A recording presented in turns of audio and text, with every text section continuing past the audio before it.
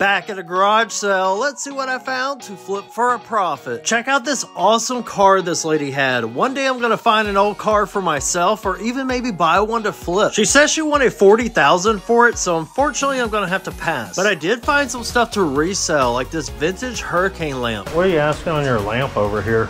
You know what? You can have it for $5. They don't have it marked. We tested it out and it works. So you got your camcorder with you, huh? Oh, you know, In case somebody hits you? Yeah. I do like garage sale hunting, YouTube kind of stuff. Oh, you do? Yeah. Okay. You know about all that? Yeah? Yeah. I like watching YouTube, especially the guys that go through them abandoned homes and that. Okay. I watch a lot of that. This one I can sell my local vintage booth for around 50 to 60, but keep an eye out because some of these sell for a lot of money. She had these Sorel shoes for $2. It looks like I could sell these on Poshmark for around 30 to 50. I also got these Sorel rubber boots for $10. These sell for around 50 to 80. A pair of little kids Sorels. Those are good money shoes, you know. What are you asking on these? $10. $10?